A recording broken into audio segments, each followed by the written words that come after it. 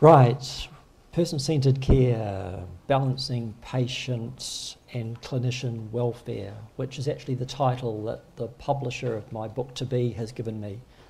I had a much less interesting title. They decided it should be called something like this. Now, I've said to a couple of people that I've gotten to know quite well, you know, if I go wrong here, if you think I'm making mistakes in terms of my logic, my reasoning, please do tell me, because I'm committing to writing a book. They've given me a contract. I'd rather my friends and my colleagues told me now than down the track. So this is sort of emergent ideas developing. Please let me know what you think. It's really just an elaboration of some of the ideas that I spoke to yesterday. So I want to look really at how the principle of moral equality underpins person-centred healthcare and has implications for balancing the wellness of patients, clinicians and others. And I want to begin with a story about a woman called Kim who was left waiting for emergency care for almost an hour on a UK National Health Service emergency helpline in 2013. This is a true story, although the picture is not of the real Kim. This was the headline in the Daily Mail. It basically chastised doctors for not putting patients' interests before their own. However, the criticism in the Daily Mail implies the validity of the principle of primacy of patient welfare, a principle that requires doctors to put the interests of patients first. Selfless giving, and I use that word selfless intentionally rather than altruism, but selfless giving to patients is expected, indeed obligated professionally, of doctors. Key reasons are that patients have greater health needs than doctors. Healthcare is a human right in international law, and doctors are paid within a service contract to implement this right. However, the principle of primacy of patient welfare has seldom been debated. Its truth has been taken for granted, although its visibility has sometimes dimmed. The 2002 Charter for Medical Professionalism therefore reasserted the principle, which has been perceived to be under threat from modern forces. These forces include changes in healthcare delivery that limit doctors' power to implement the right of individual patients to healthcare while pursuing group rights for social justice. Yet concerns about the principle of patient primacy bubble away.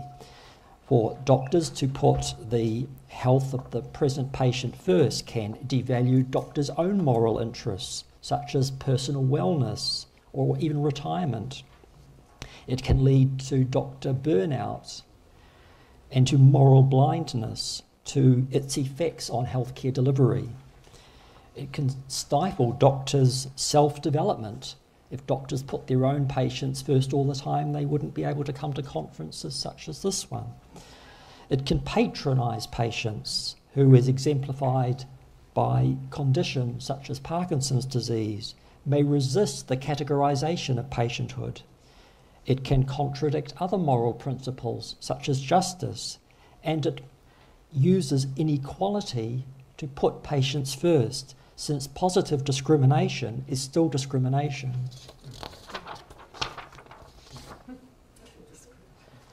Indeed, many claims on medical practice compete with selfless duty to patients.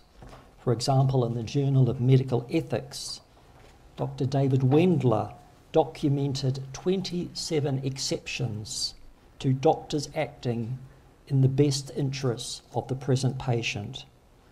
These exceptions include societal interests, doctor interests, and the values of patients and their families.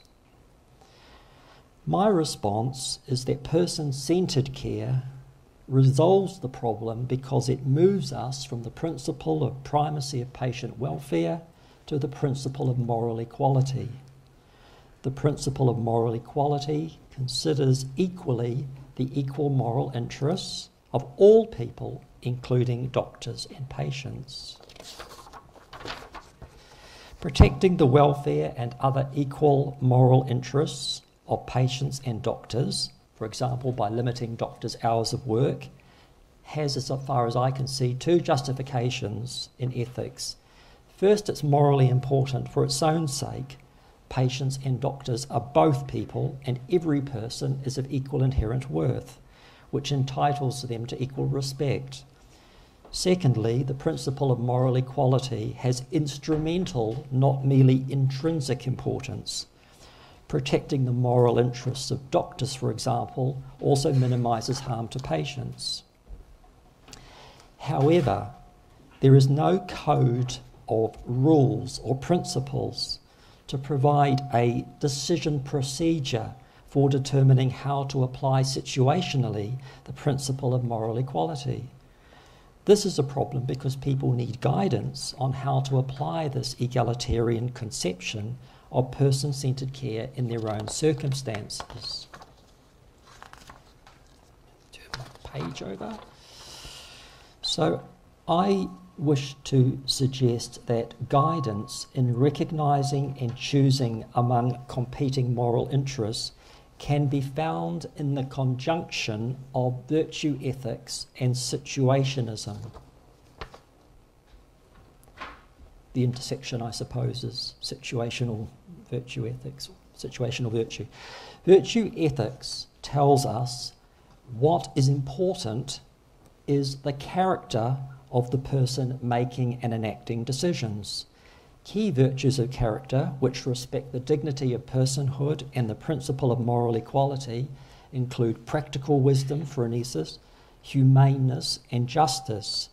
In terms of justice, for example, I like the difference principle, according to which even the people whose interests are least satisfied should still fare well. Indeed, these people may be better off than they were before.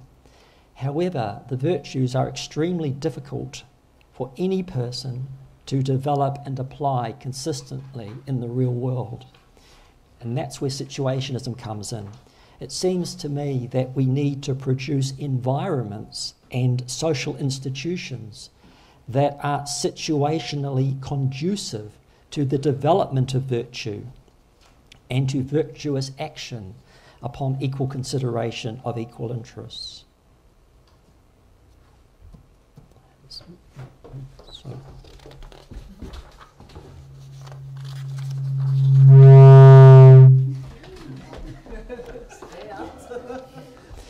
So let me clarify these ideas by way of a concrete example.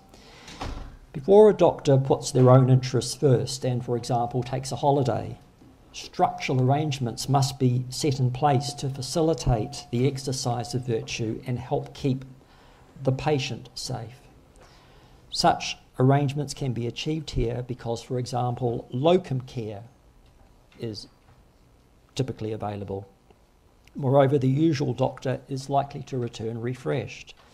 If patient safety cannot be protected, it cannot be it cannot be in the moral interest of the doctor to ignore it. In the context of these structural arrangements, the construction of safe and other virtuous acts depends on virtuous discourse. Interesting that Andrew yesterday talked about discourse. Since, as Aristotle said in the Nicomachean Ethics, man is a political and social animal.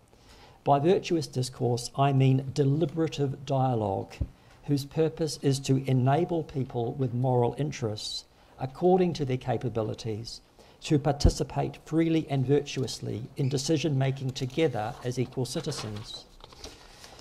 Deliberative dialogue has two stages.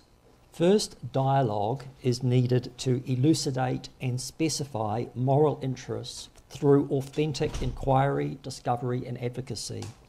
And then deliberation, which I suggest is another word for the lexicon, is needed to debate and adjudicate between competing moral interests on the basis of good and sufficient reasons. This deliberation is needed to make binding decisions that can bridge differences between groups, achieve mutual safety, and ideally maximise overall welfare. So in our out-of-hours care example, which I introduced at the beginning, it is incumbent on the system to enable doctors with patients and others to decide when they can safely choose to provide out-of-hours care or not. Agreement, therefore, will depend on doctors and others, including patients, working together. Cooperation, open-mindedness, and practical wisdom are each needed to resolve areas of uncertainty and difference and build on common ground for the shared benefit of patients and doctors. And that's all I just wanted to say. Our challenge, of course, is to make that happen. Thank you. Thank you for one more beautiful lecture. It's a pleasure to listen to your arguments, and I think your book is going to become a good book. Let us just move immediately to the second entry, and that's another old-timer who's been on stage before, and that is Drosy Stoyanov. Yes, there you are. So let me thank the Society for inviting me to deliver this lecture, which results from over 5 years of conceptual and empirical effort to deliver an explanatory model of burnout syndrome in healthcare personnel. Our preliminary hypothesis was based that there is something wrong with the context and the identity of the healthcare employees, which is more specific to this kind of organizations than to the other vulnerable populations. In current literature, you can discover so many claims from so many different professional backgrounds that they are affected with burnout, that practically that there is nothing but probably bus drivers or taxi drivers who may not claim that they are affected by burnout. So each of those populations and subpopulations is characterized by some kind of specific interrelations or specific model which is characteristic for the working environment, for the relationships, the social activities, traits, and self-representation in the particular vulnerable group. Frankly speaking, I'm not seeing here Joachim, but my inspiration to go to this kind of research was also a personal crisis. And we have discussed this with Andrew last year, that in academia as well as in healthcare, unfortunately, mobbing is a common practice. So I was a victim of mobbing twice, and I thought that there is something wrong with my affiliation and belonging to the organization until one of those mobbings, the author who afflicted me, actually attacked another person in the same organization a couple of weeks thereafter. So I thought, probably if this is a replicated model of behavior, that this is not only me who is somehow inadaptive or decontextualized, but probably something is going wrong with defining the roles, providing the self-image, which can deliver the formal affiliation in the informal belonging of the person to its working environment, which is actually the context for individual behavior. You cannot disentangle the person from its context. They are functioning conjointly, and they deliver conjointly results, or they fail to deliver those results conjointly. Therefore, we thought that the trigger to burnout may be the failure to find protection within the group, the organization, or the professional setting, which impairs the self-esteem of the person and makes him adopt dysfunctional models of behavior. In order to implement a model of stress diathesis, so you have diathesis, which is the personal structure or personality structure in terms of psychology, and then you have the context. The environment should be described like psychological climate of the working environment. What was critical for us was to define a stage model of burnout so that a prevention may be justified on an earlier stage of development of this phenomenon. So we adopted this model, which says that we have a flame-out stage which is precipitating anxiety and depression on a very initial stage before the person is burned out. And there is a rust out, which is a final stage of burning, which is practically irreversible. So an intervention, normally, should be conceived here, before the burnout emerges.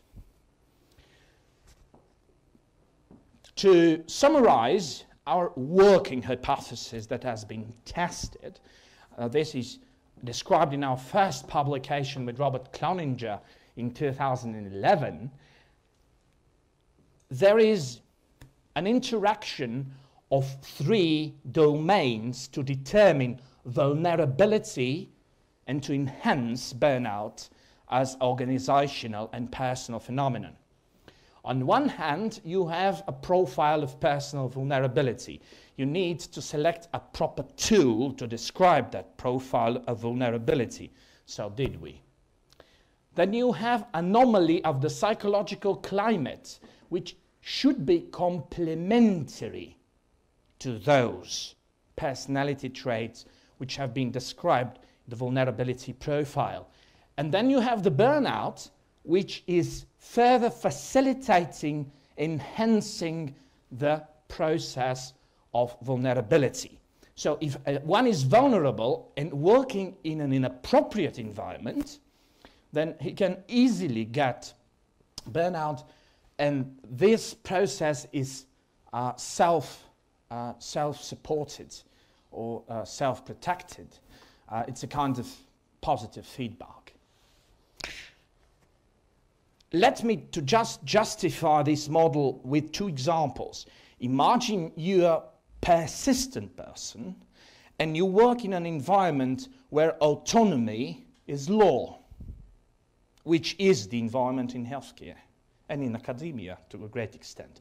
Say, you are persistent and you are frustrated with the low autonomy or low innovation, and therefore you cannot realize and accomplish your personal potential, and you got burned out. On the other hand, if you are persistent and you work in marketing or in some other environment, when your informal initiative is deeply encouraged, it is the thing that the management demands from you, then your persistence is appreciated and you feel well. So these 2, the psychological climate dimension called autonomy or innovation, and your personal profile, the fact that you are persistent as a trait profile, they interact as a couple together to get the product.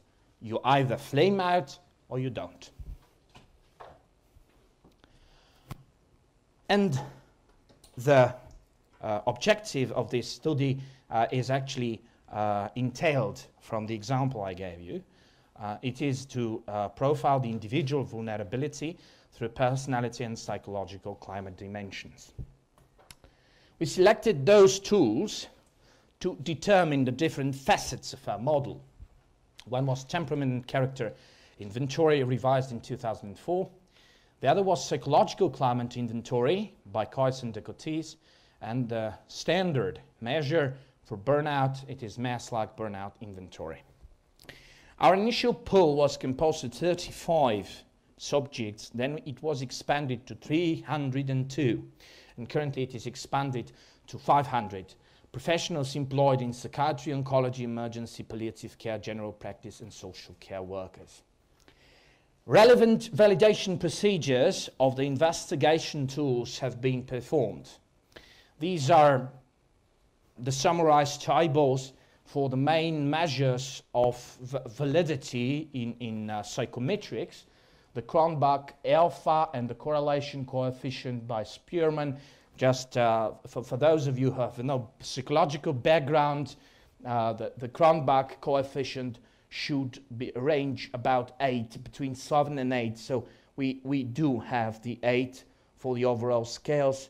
There is just one low measure which needed revision. So were the results for the character scales. The first slide was the temperament scale summary. Then this is the Cronbach alpha result for the psychological climate inventory and for the Maslach burnout inventory. As you can see, it ranges between 7 and 8. Then a field study has been performed which proved at least 2 profiles responsible for the vulnerability of healthcare personnel to burnout in specific settings of the psychological climate.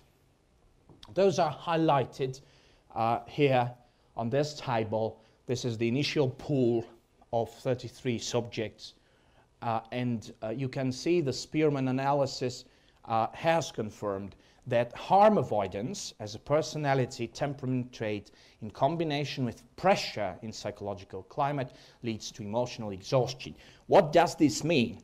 This implies that if you are harm avoidant, that you are careful, that you are not self-sufficient, you are trying to protect yourself from stressful, risky initiatives, from any kind of exposure to challenges and so forth.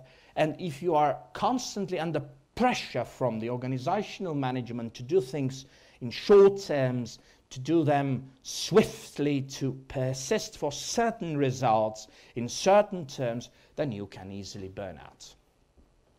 Low recognition and support from the psychological climate do contribute to the emotional exhaustion as dimension of burnout. Also, persistence, the personality temperament trait I have mentioned in my example, have been proven to correlate with emotional exhaustion in burnout. This means that the more you are persistent, the more you are exposed to be burned out when your persistence isn't encouraged. And now is the good news, and it is that we have resilience model and resilience or protective personality profile, and it is described with high self-directedness, which is negatively correlated. You can see it there. It is minus. It is minus. It is negatively correlated with the emotional exhaustion and personal accomplishment. Personal accomplishment is another dimension. It's a positive dimension of burnout. Whenever autonomy in the psychological climate is high. Therefore, you are self-directed, you are self-sufficient in some way, you are ambitious, you are trying to develop yourself within the context, and the context provides you with autonomy to do so. This is a potential protective factor for higher personal accomplishments and lower emotional exhaustion. The second protective profile is related to cooperativeness, which is a character trait, but it needs to be related to cohesion. If you are cooperative, it is not self-sufficient prerequisite to be protected against burning out. You need to function in a psychological climate of cohesion, trust, and fairness. Respectively, low team cohesion determines high depersonalization as dimension of burnout. This data analysis is in a sample of 35. It has been explicitly confirmed in the sample of 302. To summarize the profiles I have already described empirically, this is the profile of vulnerability, of proneness to burnout, and to your right is the resilience. The proneness is related to higher harm avoidance, pressure, low autonomy, high persistence, which eventually lead to emotional exhaustion. Low personal accomplishment is related to the factors of high persistence and low autonomy. And the resilience combinations are described on the right. The personal accomplishment is correlated with autonomy. The low emotional exhaustion is related also to autonomy, and depersonalization to cohesion. The psychological climate neutralizers are personal accomplishment, which are related to emotional exhaustion, and independent indicators for resilience are self-directedness, cohesion, and fairness in psychological climate. These are rather sophisticated models. I presume I'm very short in time already, so I will not get into details of these models, as we have recently published a book which I will advertise to you in the end of this presentation. But imagine that this is the regression factor analysis and modeling of how norms of organizational structure and reward and control mechanisms of personality do interrelate to determine different profiles of vulnerability and of resilience.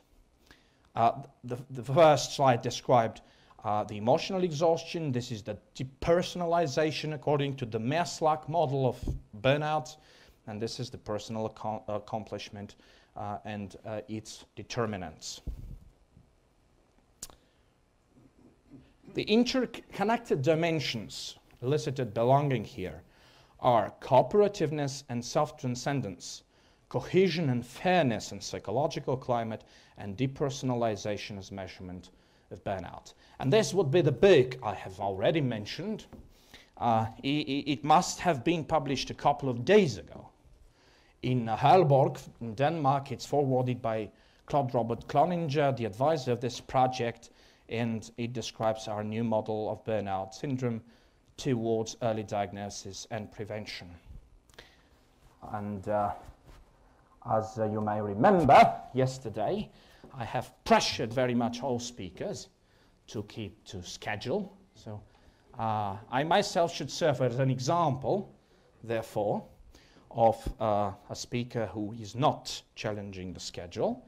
And I believe that what we can do from here is to establish collaborative network with the colleagues which are attending at this session to justify and to test this model in different cultural and social backgrounds. Thank you. Thank you for a wonderful lecture and for being such a good role model for us, both on keeping on time, but also demonstrating how you can use your own experience in a creative and scientific manner. I think we are so afraid of personal experience in medicine and the healthcare system that we are getting blind to what it can actually do for us in a good collegial environment where we keep each other on track. I think that's one of the things I got out of this. And now Elizabeth Davis is getting ready. Could you please introduce yourself, Elizabeth? I know you come from London and it has to do with cancer, but perhaps in a few words, tell the audience. I was hoping to avoid that.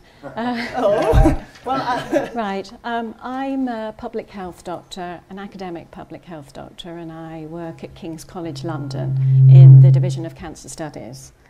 What I'm going to present is something very different from my normal presentation about cancer epidemiology or patient experience. So I hope you can bear with me. We'll step down again so we can appreciate your lecture. That is better. Okay, thank you. I was first tempted to collect together these tales 10 years ago when friends and colleagues seemed to rather like some short pieces that I had written about my medical training and which were published in the British Medical Journal and elsewhere. And secretly, I realised I'd actually enjoyed writing these much more than the research articles I was supposed to be finishing at the time. There was no need to obsess over method or references, simply to try to describe what I had seen, heard and felt. I was coming to the end of a 20-year medical apprenticeship in the English NHS, and I'd been lucky enough to have an unusual route around it. But some of these experiences remained puzzling, and I wanted to try and put them together to see how they looked. So I must first of all ask your indulgence for what is a very personal, English, parochial and slightly historical view. But I hope that it does pick up on some of the things that we've been hearing about today and yesterday. So it all began in the 1980s when I took a year out of my medical training to study for a master's in medical sociology. And after a seminar on professional socialisation, one of the other students pointed out that I was in an ideal opportunity to study how students became doctors. And I did manage to keep a detailed diary for the most part of a year, but I realised that the aim of a medical school is to fashion a native doctor and not to support a visiting sociologist, and inevitably these field notes tailed off. But I continued to write down things that moved me, and much later when I began to organise this, I found other memories came bubbling up as if it were each one for itself, and what I've been doing is organising these into different time periods, and I'm going to try and draw out with a few of these tales the three main themes. First of all, though, this picture, it is said that every picture tells a story and each one of us has a novel in us. And this is a picture that was used in a WHO report for palliative care for older people. And I want to use it just to illustrate the very first thing that medical students, clinical medical students need to learn, which is how to see the right story and how to take a history, first of all, and to understand symptoms, to put those symptoms together to make the right diagnosis from which action follows. They do feel a tremendous amount of anxiety about ever understanding all the symptoms that they need to ask about and to elicit them and put them together correctly. And they also, or did, need to learn to steer the patient away from their own narrative, from the patient's own novel, because of the time that they have to get through. So if you look at a picture like this, the medical history as I was taught it would concentrate on the right-sided weakness that this 92-year-old lady suffers from, and which came on a week ago, and the fluent dysphagia. It would observe that she had a history of atrial fibrillation that related to rheumatic heart disease she suffered as a child. And the student or the medical gaze may not even see the smile at the birth of a very late grandchild, nor understand the anxiety she felt at its birth, which related to a premature birth of her own twins many, many years before, nor see the delight of the nursing staff or her family that she survived for this picture. The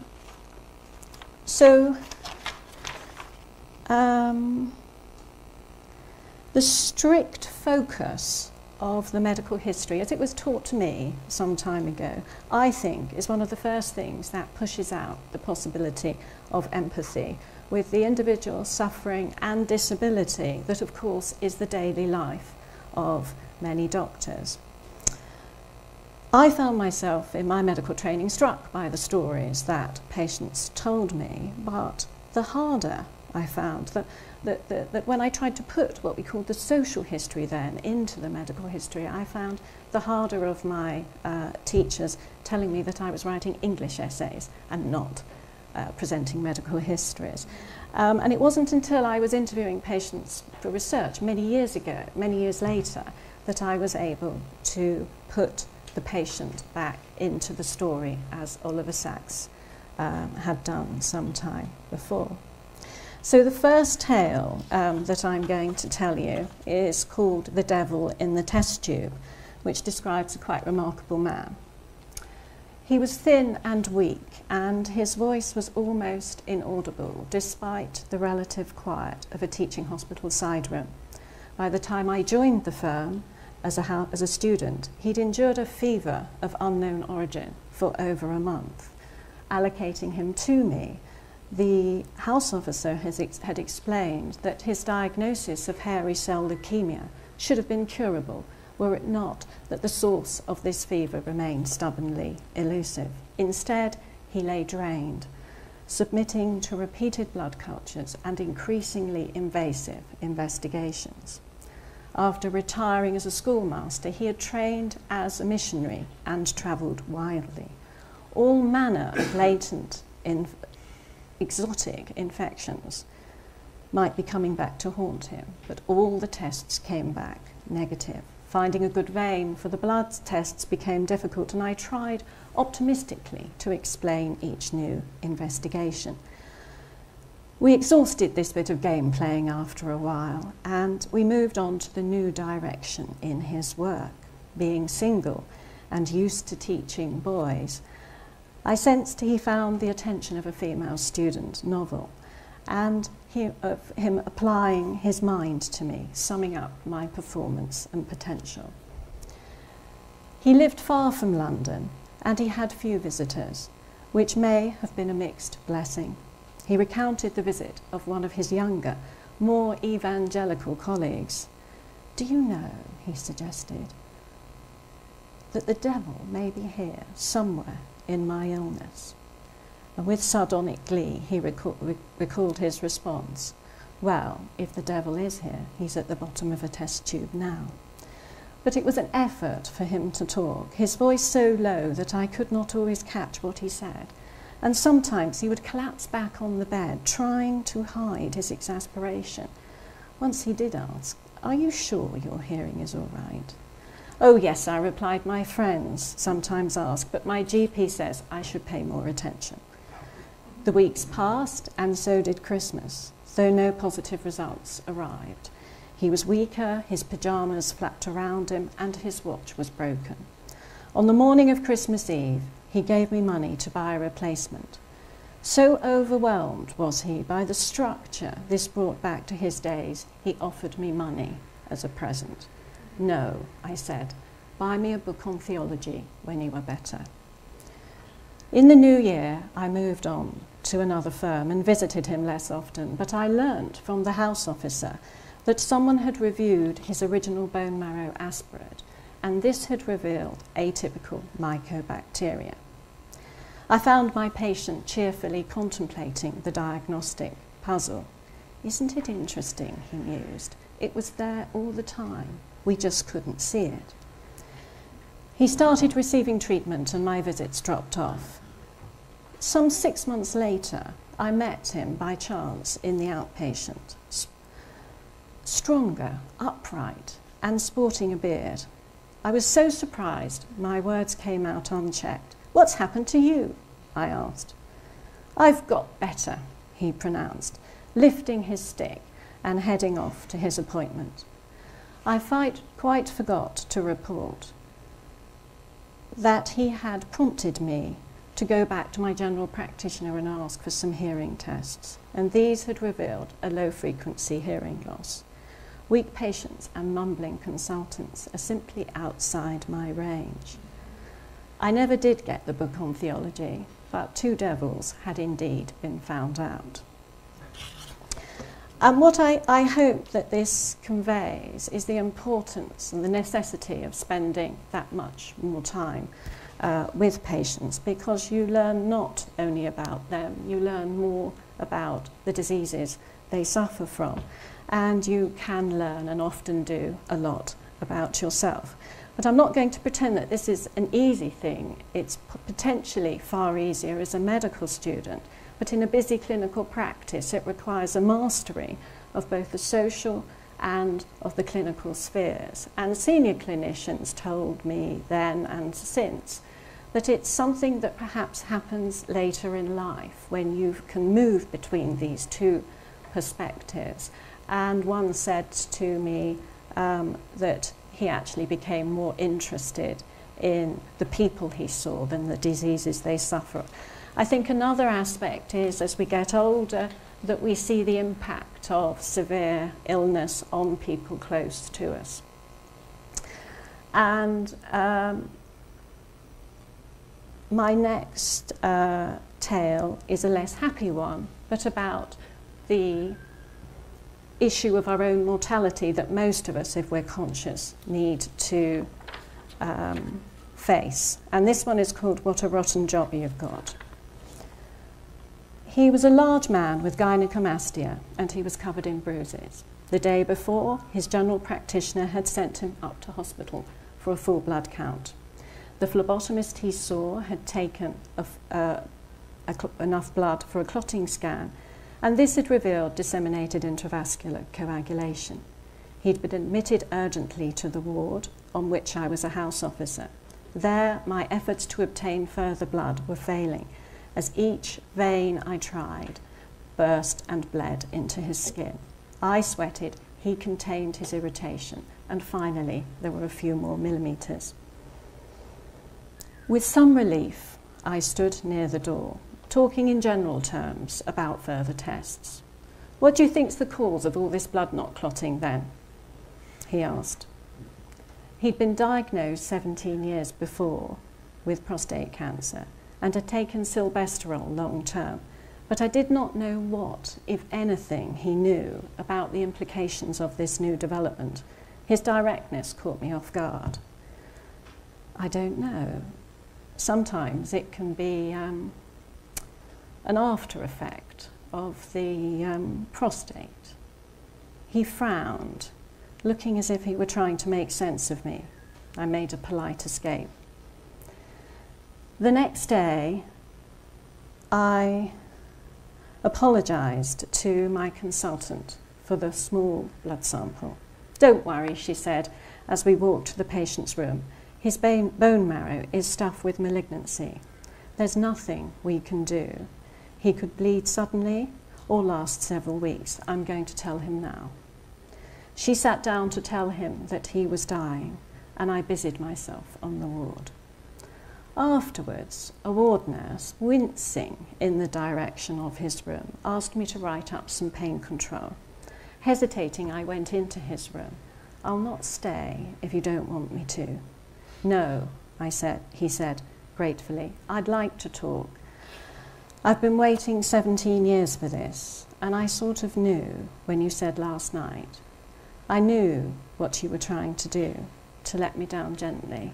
I sort of knew anyway." He turned away, and looking out of the window, he added, "God, what a rotten job you've got." I stared at him as he looked out into the watery sunlight of that winter day. I had no idea what I had been trying to do, and I wondered at his equanimity. He turned back. "It's my wife I worry about. I just don't know how she's going to react. She could go to pieces, and she's losing her job soon. I feel uneasy about going home too. Of course, there are these new places, hospices. That might be a thing to consider." And there he faltered. Within those few minutes, he had taken on board his diagnosis, his prognosis, and he had begun thinking in practical terms. I realised then that I was out of my depths, and that my training had not prepared me to know what to do. After he died, I rather dutifully took out some books from the library on communication with the dying, but as a house officer, I did not have the time to read them. It was only later, interviewing patients with cancer for research, that my thoughts turned back to the clear-sightedness of this man. He showed me that some patients can face more than we can as doctors and see the truth before us. They can also feel sympathy for us as we struggle behind. So my generation received minimal training in breaking bad news, despite the fact that it's obviously a core facet of practice, and I think that this is much, much improved now. But I also think that we need to remember that it demands a great deal of young people, who are many only in their early 20s. Okay, I need to speed up a bit. The second theme that I identify is the privilege of medical practice in all its triumph and failure. As I've said, it's often possible to help simply by talking and by listening. Listening is something that many people talked about yesterday. And many of my teachers demonstrated great empathy there in front of us as students, but others did not. And I think the problem that has been alluded to already is that this demonstration of empathy needs to be institutionalized. I think if it isn't, there's always a risk of getting onto your white horse and becoming very busy and important, and sometimes becoming immune for various reasons to suffering. The last tale I'm going to tell before a bit of summing up shows what can happen when people feel that their own perspective and suffering is being ignored, and it's called A Nanny's Stamina. When I started as a house officer on the ward, she was practically mute. The effort of speaking was immense, and she could give none of the usual organisational cues. It was difficult to maintain for long such a one-sided encounter. She sat on the ward throughout the day, eschewing the group activities. "I just can't do anything," she would manage. Later, she recalled how she felt the predicament of others trying to draw her out. But when I asked her what her attendants should do in that situation, she replied, "You can't. There's nothing anyone can do. When someone's like that, you just have to leave them." Nonetheless, I went every day to see her, asking her how she was, and taking blood to check the levels of her various antidepressants. She disliked taking the tablets, and we kept increasing them. She acquiesced to this with that sense of having to suffer fools gladly that only the Scots can truly master. And of course she was right, and we tipped her later into mania, embarrassing her greatly by the things she then said. To begin with, as the drugs began to take effect, she fretted about her hair, and which by then needed washing, and the time she needed to get ready in the morning. But then, majestic in intricate cardigans, she emerged, and as she did so with her knitting, she told part of her story, or at least that part of her story where she had been in control. The notes gave a long history of her manic depressive illness and described her as an ex-nanny. Feeling at the time I was having more than my fair share of nanny troubles, I was interested in her as a relic from a time when nannies seemed to have been real nannies. This encouraged her. She spoke of coming down from Scotland to the south coast with her employers to look after 4 children. She described the large house, the trimmed hedge, her uniform, and the mother who dressed elegantly to receive friends for lunch. She recounted her one day off each week, the long hours, the evenings spent starching and pressing the children's clothes. Of course, she had an under-nanny to help her with this, but she intimated young girls these days didn't know their luck. From my experience, I tended to agree, but this domestic scene was then shattered. One day in the household, she had been unwell with a fever heralding pneumonia. The mother, pregnant with her 5th child, had visited the nursery, and the children had complained that had reported that Nanny was unwell.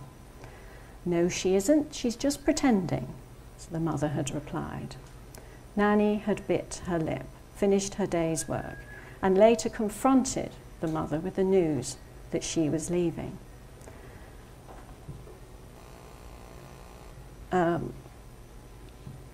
You should not have talked like that to me in front of the children, she said. The children had cried all night, and in the morning the mother was contrite. She had not really meant it. How am I to cope with this next baby? She wailed.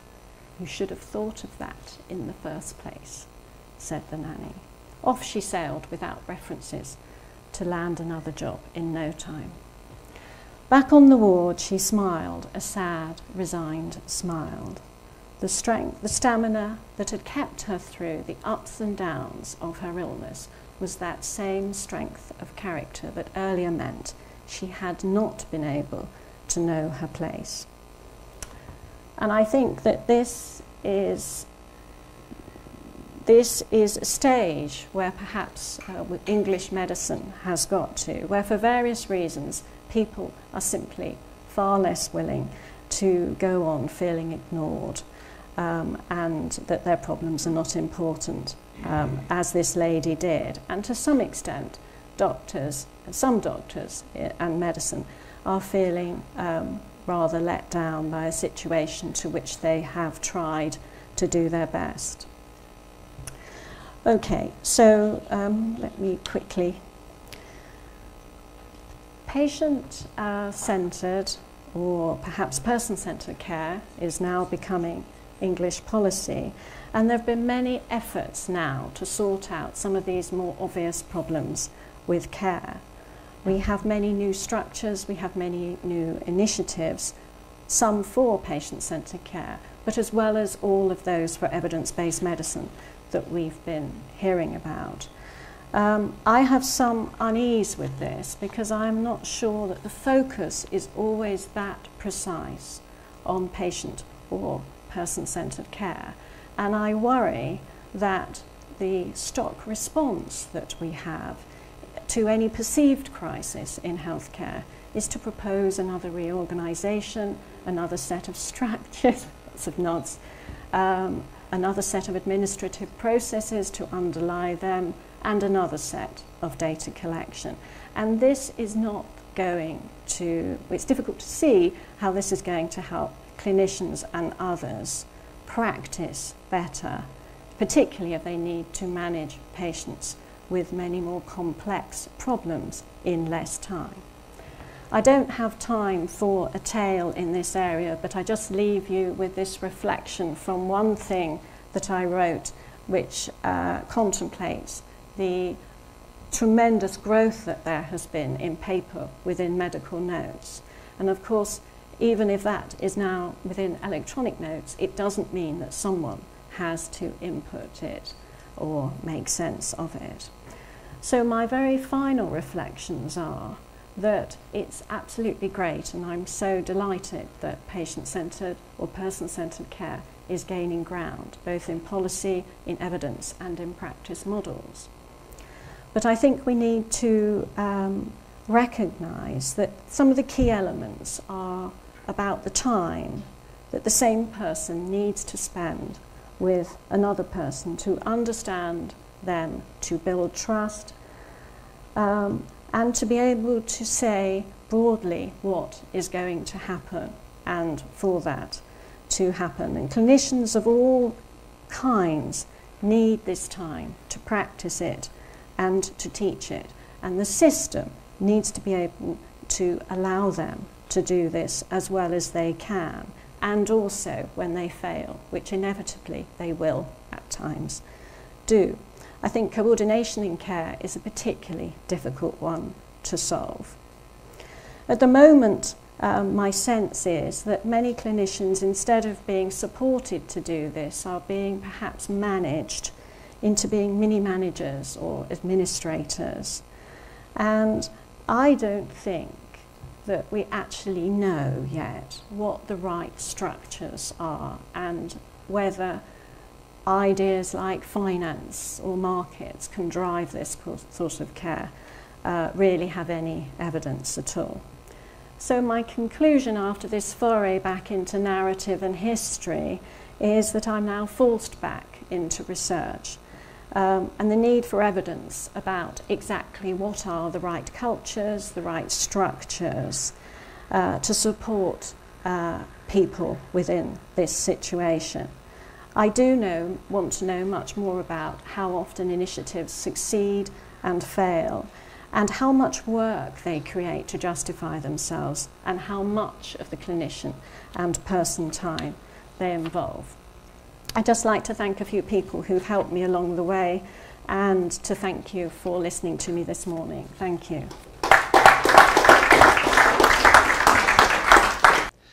My timing. Anyway, thank you very much for that introduction, and good morning again, everybody. I'm going to make a foray into practice, and I'm going to share with you some work that we've been doing over the last 12 months in Cambridge. And I'm going to talk to you about two patients who we've looked after, and I'm going to talk to you about the team who work with us, and in particular look to the values that we aspire to practice in our everyday work.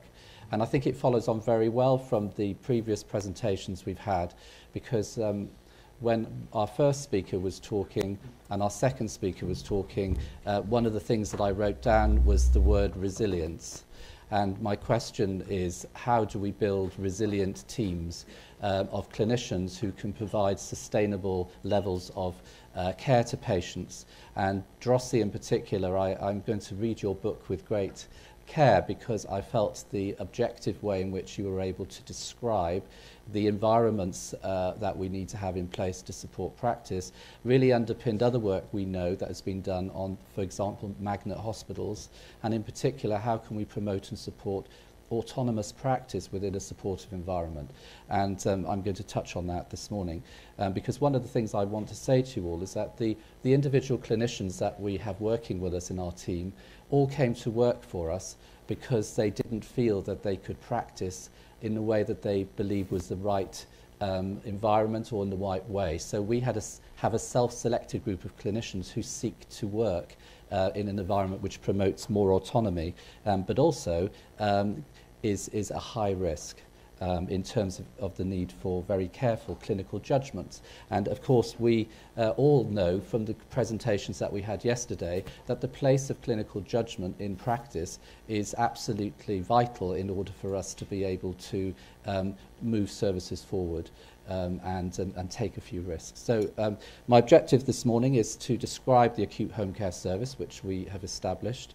I want to describe the underpinning values and beliefs of the team, our outcomes that we've achieved so far, and I'm going to give two case studies in order to be able to illustrate my presentation.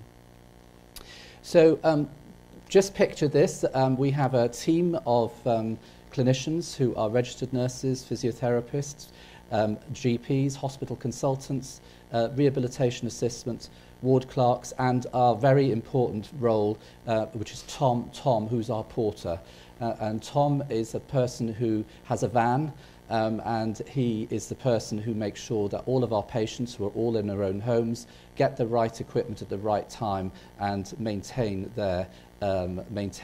if you like, the support that they need in their homes from a non-clinical perspective. And as you might imagine, all of us who have worked in practice, and we talked about GP receptionists, Tom is often a barometer to us as to whether he might pick up, because we make sure he visits when none of us are there so that we get an extra visit in. He's a great person for saying, I think that somebody needs to pop in and see Mrs. James this afternoon. I don't know what was wrong, she wasn't herself. And that's all we need to be able to build that bit of flexibility. And so I named Tom because he's an absolutely superb member of our team.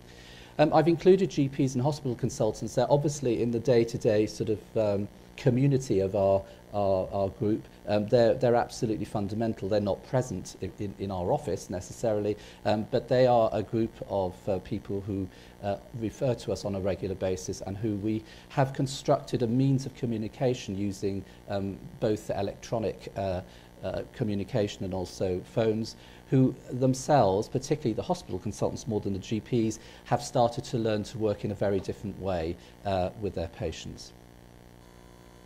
Now, when we started the service, the organisation started very, very small in about 2002 and deliberately didn't grow for a while because, you know, when you're providing an acute home care service or a unique bespoke service for patients who would otherwise be in hospital, it's easier to talk about than it is to get started. And as everything, the devil's in the detail.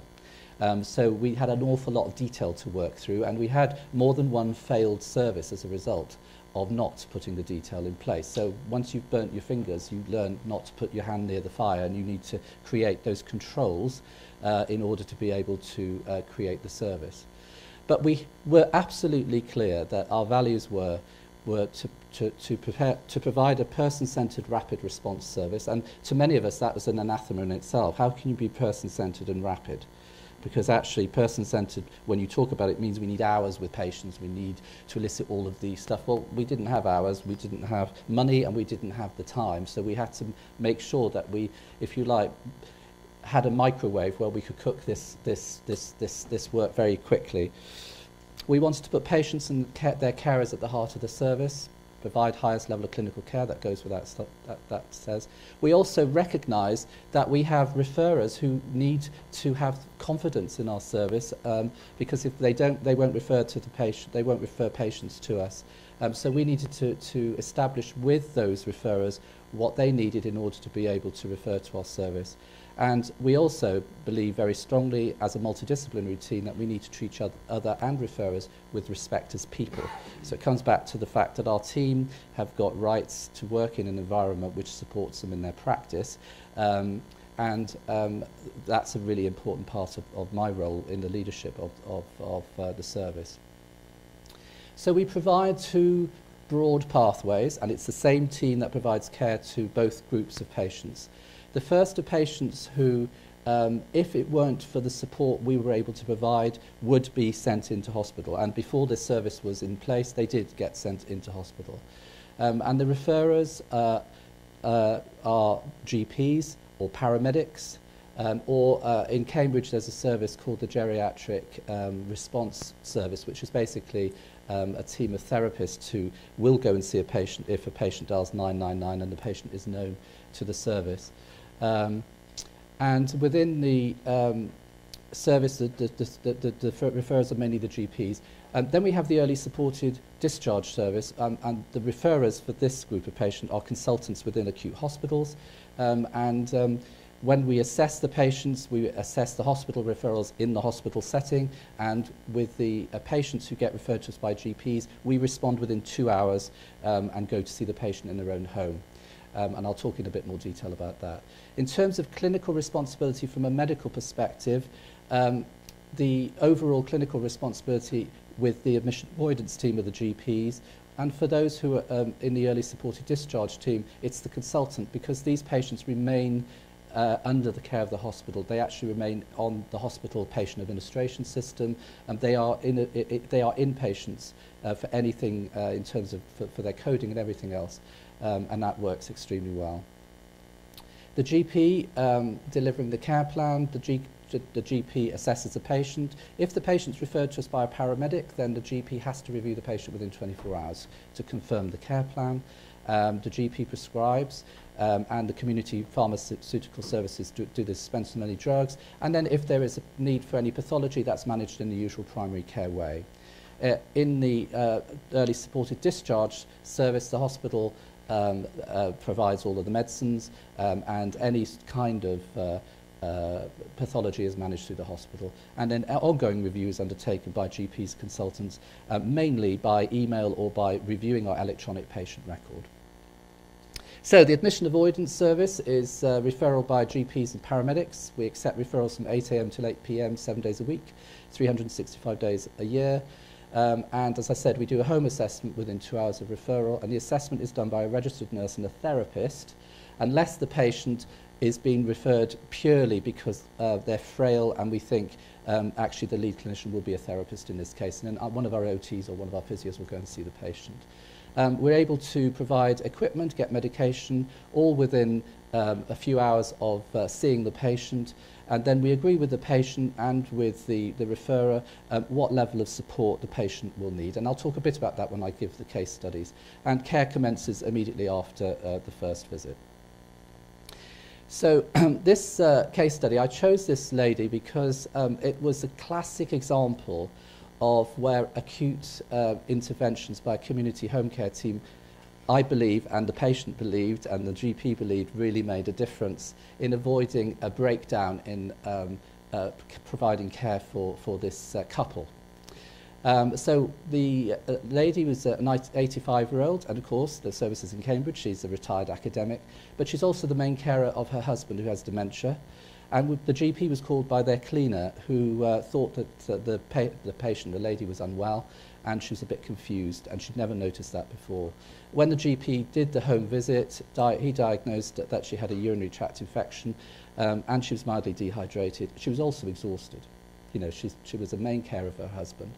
So the patient was referred to us for assessment, and then the GP asked us to decide what we felt was the right package of care for both of them. Now, the truth of the matter is that if we weren't in place, then social services wouldn't have been able to mobilise any support for at least 3 days. So the GP was very clear, because we have a very clear audit, that these patients are patients who would have been admitted to hospital, because, if you like, the danger, and going back to Salman's point about money, is one of the dangers of establishing services like this is that we just meet unmet need rather than genuinely avoid admissions to hospital. So, you know, we have to be very careful about the fact that the patients that we're reviewing are chosen well. And this lady was, we received the referral at 11 a.m. We did a visit. One of our RNs and the occupational therapist went to see her. They assessed the patient, and they produced a plan of care which included reablement goals both for the patient and for her husband. So, of course, the issue for us was the care was not just about the individual who was referred to us. It was about the others in the home, and managing a supportive environment to make sure both of them were safe in the care. So her husband was very concerned to support his wife, so the joint plan was agreed, and the needs of both partners included in the plan. And as a result of that, and the patient who had been referred to us was very angry and very tense when we arrived, because she was terrified that we were going to make her go to hospital. And as soon as we were able to, but because she was a bright, intelligent academic, she wanted to know what the options were. And so we described that, worked with her, and she agreed to allow the package of care to commence. And, you know, her physical example of how she demonstrated agreement, she just went to bed. She felt she could just go to bed and go and have a sleep in the afternoon. So our plan and was that 4 times a day we provided our rehab assistance. It's interesting that we have 5 rehab assistants working with the Cambridge team. 4 of them are qualified sports therapists. They very much work with our rehabilitation, our therapists. And so we know that the therapy that we are prescribing is going to be carried on at each of the visits.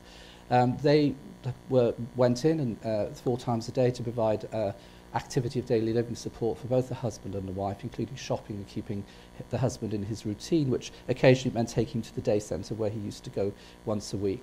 The patient had been prescribed 48 hours of IV antibiotics, so of course the RNs cannulated the patient and were able to provide that care for the patient. And they implemented a sort of rehydration plan for her, because she was quite dehydrated, so we were very focused on that for the first 24 hours or so. And the focus was on reablement. So the objectives that we set with both of them were about you know, managing to get over this and actually be in a better place than before we started. And our OT, our occupational therapist, was able to work with her husband to provide some activities which he hadn't been doing before, which he really enjoyed, and which took a lot of the worry away that he had of the disruption, if you like, in the dynamic equilibrium of that household, if we think of the systems theories that we were talking about with Joachim yesterday. The lady, of course, a few shots of IV antibiotics, her UTI improved, she was more hydrated, so she began to improve quite dramatically over the 24 hours. She was reviewed twice by the GP, just who wanted to make sure things were all right, and we reduced her visits to 3 times a day on day 3.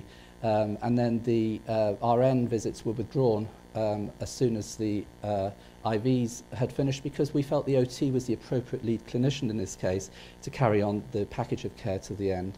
We reduced the packages of care to both of them, and by day 5, both of them had achieved their goals. There was equilibrium in the household, and the patient really felt that she was able to move forward with things as they were. So the outcomes are quite clear. The patient remained at home instead of being admitted to hospital. The patient's husband remained at home because he would have had to have some respite care at least. At the very best, they might have provided some support at home, but actually he was sorry, that was just. And what was really interesting is that the wife kept a journal of her experience after day 2, and might expect that anyway as a sort of an English academic. And she gave that to the team on day 5 as a gift. She wanted to write about how her experience of our service had helped her to remain with her husband, and it was a wonderful gift. And we keep that in our office actually for staff to read. And she also documented her progress in the clinical record as well. So we discharged the patient, we provide a discharge summary for her GP, and we file our records in the normal way, and that's the sort of routine way of how we do it. The early supportive discharge service, I described that basically patients are inpatients but in their own home. And the service provides a lot of intravenous IV drugs, we provide dressings. These are all the tasks we do for the persons that we care for, so forgive me that I'm not talking in a particularly person-centred way. And I have to say that if I was being really person-centred, it wouldn't be me making the presentation, but it would be a video of the patient, but I didn't have time to do that. And so we deal with a lot of patients who would otherwise be in hospital. I'm not going to talk about that. I've talked about the delivery, but I'm going to talk about this case study. This is a 45-year-old lady. She's married, mother of 4 children. She was diagnosed with a very large pleural tumour following a community-managed episode of pneumonia. The multidisciplinary team discussed treatment options, and she agreed to the surgical removal of the tumour. But when they were discussing the treatment options, it became clear that the patient's main concern and focus were her young children and her husband. So we were called in to build a care plan which allowed rapid transfer home following her surgery. The patient had a strong Christian faith and wished to meet with the chaplain prior to surgery. She wanted information about how she might contribute to her own post-operative recovery. In fact, in the week between the decision to operate and her surgery, she saw a personal trainer who helped. It's very interesting, the little things. And the big thing the personal trainer helped her to do is to practice standing up from a chair in order for her to be able to transfer from the bed and to the chair after her surgery, which I thought was quite a good skill and worked out as being a very important thing for her to learn to do.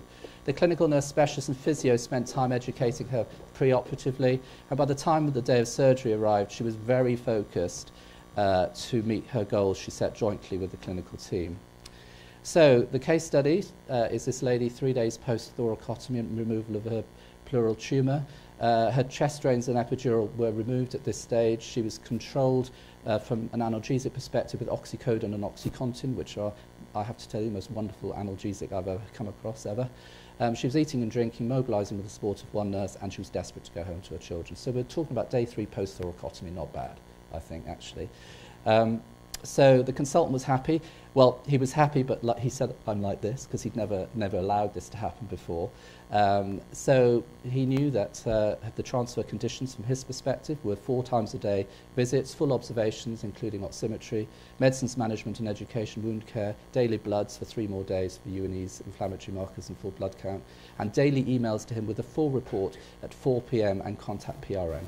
So we knew that we had direct access, we were able to communicate with him, and he was very diligent. He did read his emails at 4 o'clock every day because he was so interested and concerned about this service. She was transferred home. One of our nurses came to see her an hour later, happy and pain-free, did a full examination, and the care plan was discussed with the patient, the husband, the 2 of the 4 children, and the dog, all on the sofa together, and all understood how to summon assistant med storage and management. So by day 4, which was the day after discharge home, 4 visits happened. She became a bit constipated. Surgeon was happy with progress. The GP did a visit because he said, I just have to see this for myself, and assured himself that the notification of the discharge were true, because he didn't believe it when he got it, because it was only day 4. And he'd been very involved in case managing her through the preoperative phase of her illness. And by day 5, 4 visits were made by the RN plus a visit, and the progress was maintained. Patient went out for a walk, and I have to say the other thing the patient did was put the washing in the washing machine, which I don't think, again, is bad therapy 5 days post-thoracotomy, but that was down to the OxyContin, I think. Day 6, the visits were reduced to 3 a day. Physio was no longer required, and then we reduced it down to twice daily because she just didn't think she needed those days. And by day 7, we reduced the visits to daily for 3 more days. Sutures were removed, and by day 10, the clips were removed, wound was left exposed. We were photographing the wound and sent the information to the physician, and the patient was discharged and followed up in clinic afterwards. So the outcome was, patient was very happy to be home with her husband and children. She was discharged from hospital 5 days before identical cases. The children were reassured to have mum home, as was the dog, and I have to say the husband. And person-centred care reduced, in this case, distressed, improved clinical outcome and saved money. So this was something we felt was really important. I thought I'd introduce you to the patient. She's a person, her name is Helen, and actually she's my wife, and it was a personal story that I'm sharing with you here. But actually it was an amazing, I wasn't involved clinically in her care, but at the end of the day, I know it works. And those are 2 of the children. Thank you.